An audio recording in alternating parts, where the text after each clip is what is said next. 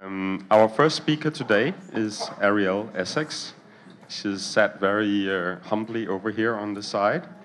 A lot of you may know Arielle from the film The Living Matrix, because she not only talks about the therapeutic modality of NLP and about working consciousness and intention constructively for your health and taking power in your own life and learning about what is the real core issue of your pathology or your health problem. But she actually, in the film, shares with us the time in her life when she suffered from a brain tumor that was the basis of her health problem. And Arielle has said that that's not what she's going to talk about today, and also she's not taking questions about that time in her life. She's going to share with us constructively how we work with health problems and what health problems, what illness is trying to tell us. Is that correct? I was incredibly taken with Arielle when I saw the film the first time and when I experienced her in London, because I had a baby sister who died from a brain tumor about 6 years ago. So what Arielle was talking about went right in here, and I wish I had met Arielle at that time. Welcome so much. You're giving us all a lot of hope. Thank you. Thank you very much.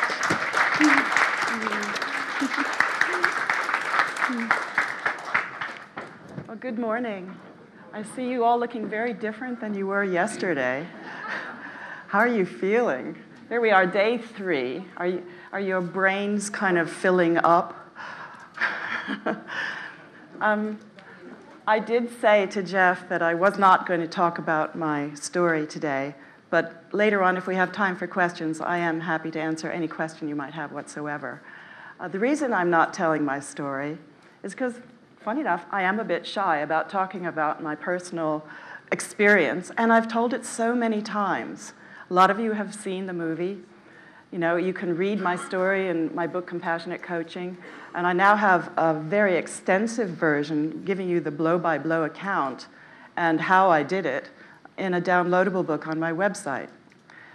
So, thank you. Thank you. So, today what I would like to talk about is how people somatize, how they somatize emotions.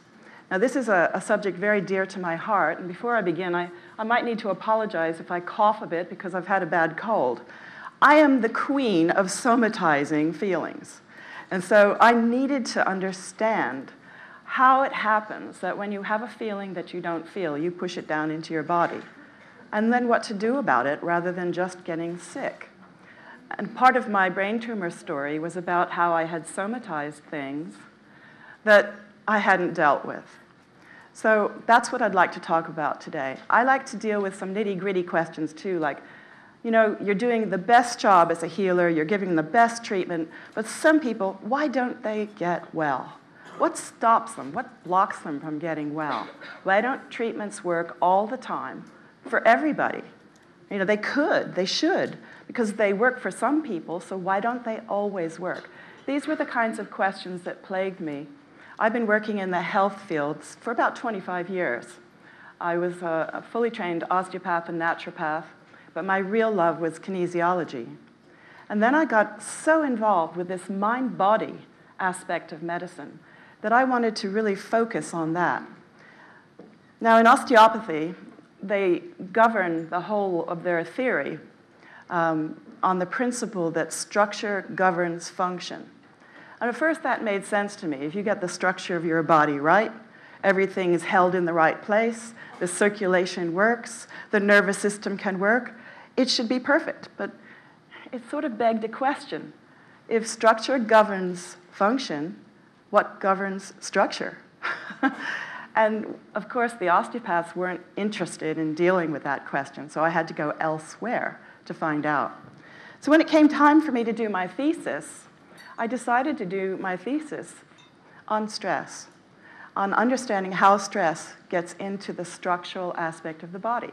And that was a really good beginning point for me. I mean, what's the number one cause for people taking time off work. The number one complaint, do you know? I know what it is in the UK. I'm pretty sure it's the same in Germany and every other country. Back pain. Absolutely, back pain. What are you going to do with back pain with NES? Are people going to come to you with back pain? Yes? Maybe not expressly, unless you educate them about what's really going on. Now, Peter, the other day, was talking about the homunculus, the fact that the wiring of the brain is very disproportional to the body. 50% of the nerves of the brain go to one area. Do you remember which area? This area. Now, it's the jaw, but it's also the mouth, the taste buds, the tongue, the muscles, probably even part of the sense of smell. So this area of your body is intensely active. So when I was doing my thesis, I was really amazed to discover that when you get a really negative emotion and it kicks in that adrenaline response, what's the first reaction in the body? Now, usually you see those stress diagrams and they talk about all the hormones and the effect on the digestion and stuff. Do you know what the very first thing that happens is under stress? The first thing that happens? This muscle in your cheek goes, eek, it tightens. It's called the masseter muscle. And the masseter muscle grits your teeth together. Now, if you think about an animal, a cat or a dog that's about to have a fight, what do they do first when they see the other animal come in the room? Now, try doing that without gritting your teeth. You've got to use that muscle. In fact, stick your fingers in your cheeks and grit your teeth. Feel how strong that muscle is? One of the strongest muscles in the whole body is that muscle. How many people grind their teeth at night? How many people have teeth problems? A lot of that is to do with the stress that's being held in that muscle that never gets released. But that's just the starting point. Now, the reason why this muscle is the first thing that happens is that under stress, there's a danger that you could receive a blow to your head. Now, if you received a blow to your head in the wrong direction, it kills you instantly. Nature knows this. So nature has a protective mechanism. There's 14 plates that make up your skull, and they fit together, interdigitated together like that, with enough movement for them to breathe, so that your whole head can expand and contract. Now, all of the sutures are like that, except for the one on your ear, which is like a wagon wheel, and it has a movement like this, and it fits to the other skull bones in a sliding joint so that it can move more freely. This is partly for the chewing mechanism and partly just one of the design faults of the body, perhaps. Because if you receive a blow right here, and anybody who's done karate or other martial arts knows that that's the killer blow, right? Right to the temple. It knocks this bone out of place, exposing the brain, and you're dead. So nature knows this. And it says, if you tighten this muscle will also tighten and lock that bone down real hard so the whole head becomes a drum. So whenever you're under stress, your head is turned into this impervious drum. Could that explain why you don't think so well under stress? Ever notice your brain gets sort of clogged in one direction because it's no longer able to expand and breathe. You're not able to tap into different areas of it. So this whole mechanism is the first part of stress, and then it goes down your neck and your shoulders. How many people have shoulder pain under stress? How many people sit at desks and say, oh, it must be my desk? Well, sometimes it is a desk. More often, it's just the stress you're feeling that's gotten locked in your body that hasn't been released. Now, moving down the body, what I discovered was that it was like a ding, ding, ding, ding, ding, ding, ding. And the next thing that happens, if we go back to the animal, they're growling, right? And their shoulders come up. And then, all their muscles tighten and their skin and their hair fluffs out to make them look bigger, right? So if they look bigger, then if they get a swipe, it's not going to hurt their body. They just get a bunch of hair.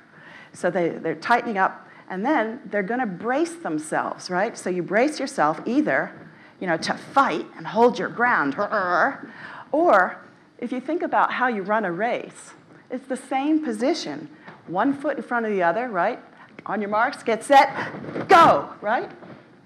So the pelvis has to torque in order to allow you to either brace yourself or take that running leap. If the pelvis is torquing, but you're not moving, it stays torqued. Now, the pelvis is a strange bone. It's made of two bits that move around. And they can move together, and they can move separately. They can rotate. Now, when they tilt together, you get one kind of problem.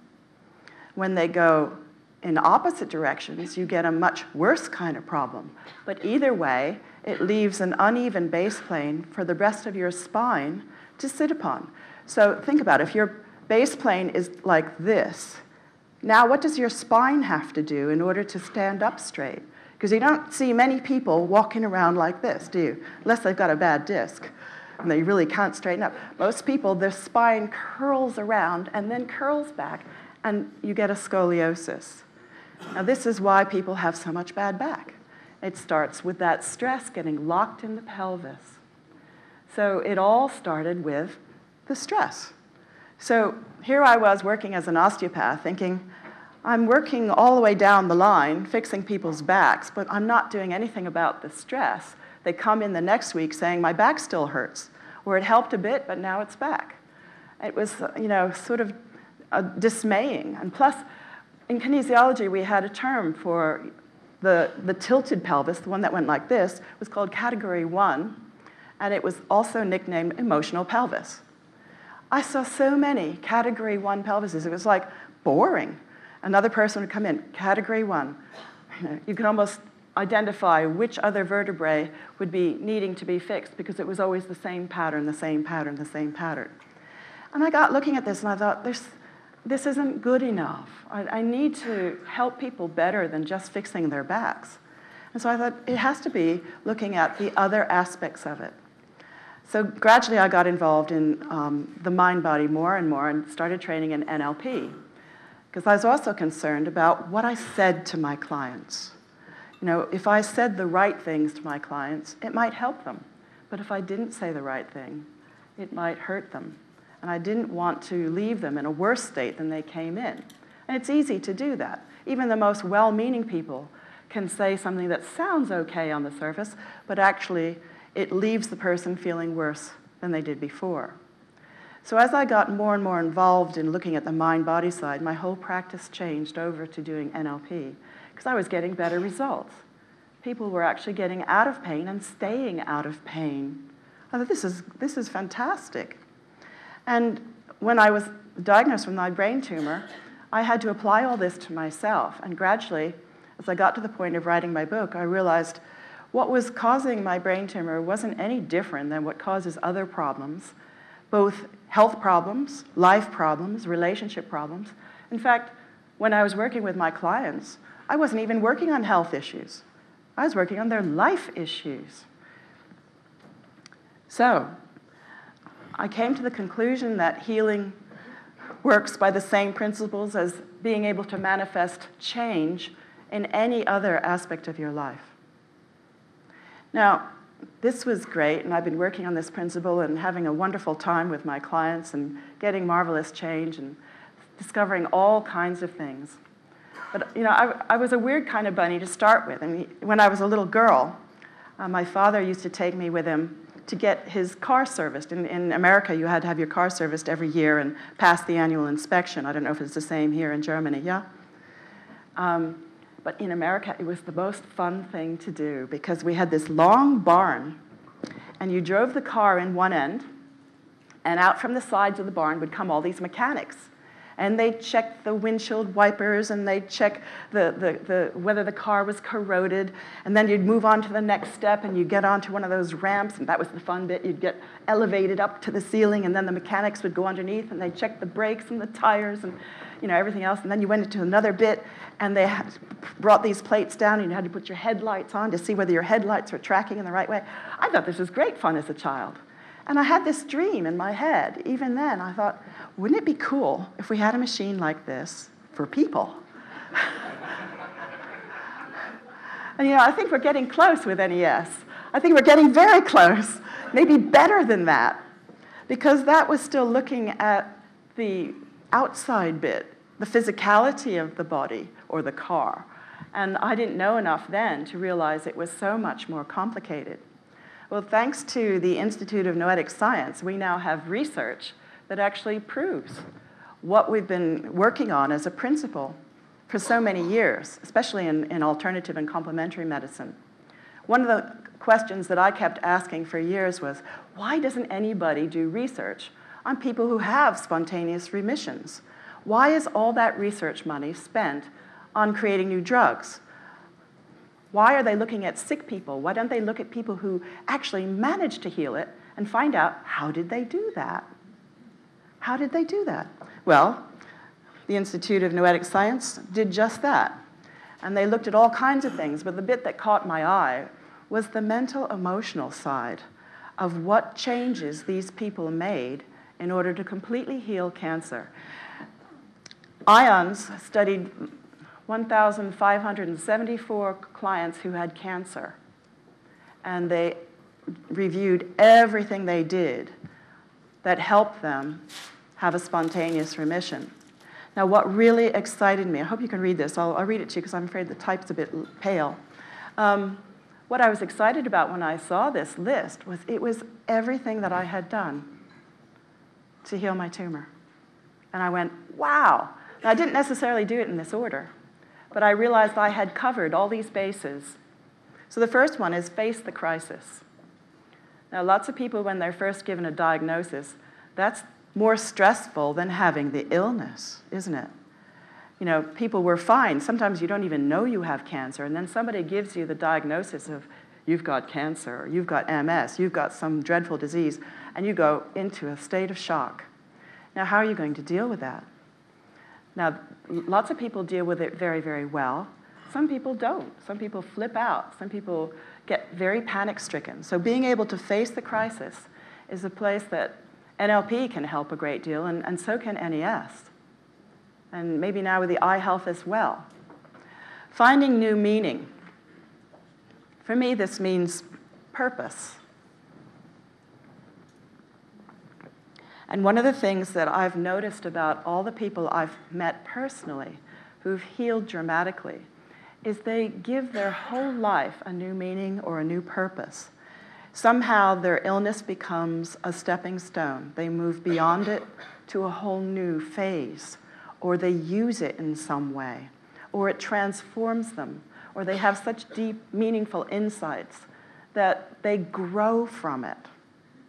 So I do everything I can to help people interpret their experience of having an illness away from, this is the worst thing that ever happened to me, to, hey, I must have created this for some reason. What could that be? What could that be? Now, that means taking responsibility, of course, and most of the general public is not encouraged to think about their health or their illnesses in terms of being responsible for them. Most people think their bodies are like cars, that they should run perfectly, and when they don't run perfectly, you take it into a mechanic to be fixed. Now, there's still a danger that people could look at an NES practitioner in the same way. So we need to go back to helping people understand that they need to take that responsibility and say, this is my body, whatever has happened has something to do with me. Whatever's going on in here, I've done this. So the good news about that is if I've created it, I can uncreate it. Number 3 is learning to express your emotions. Now, a lot of people are quite shy at expressing emotions. until they get so big they explode. And other people are very, very reluctant to feel emotions or express emotions because they think that's what expressing emotions is. But there's a big difference between feeling an emotion and authentically expressing how you feel and spewing it all over everybody else, what I call having a tantrum. Big difference. So learning how to express your emotions was definitely something that NLP could help with. So I was very excited about this. Step 4 was creating a healing support team. Now, a healing support team could be your medics, your NES practitioner, could be your family, could be friends, could be spiritual people in your community. It could be anybody who you consider to be part of your healing support team. Sometimes you, yourself, need to be part of your healing support team. And maybe that's number 1 member of the team. 5 is to work in partnership with medics. Now, I came from a background of a family that didn't really like orthodox medicine. You know, we were way ahead of our time in, you know, health foods, all kinds of natural remedies. You know, we never went to the doctor, didn't have vaccinations. None of that stuff was the way that my family operated. So I had a great reluctance to have to deal with doctors, but I realized quite quickly that if I didn't deal well with my doctors, I wouldn't get very good treatments.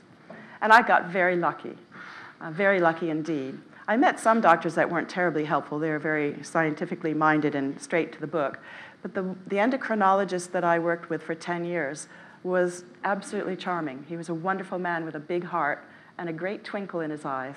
And I actually miss him because he became such an important part of my support team that I've gotten through it without him just monitoring my progress once a year. I only saw him once a year for the last 8 years. But he was important because he would verify it, and he was there as my safety net. Now, a support team member doesn't have to be there every day.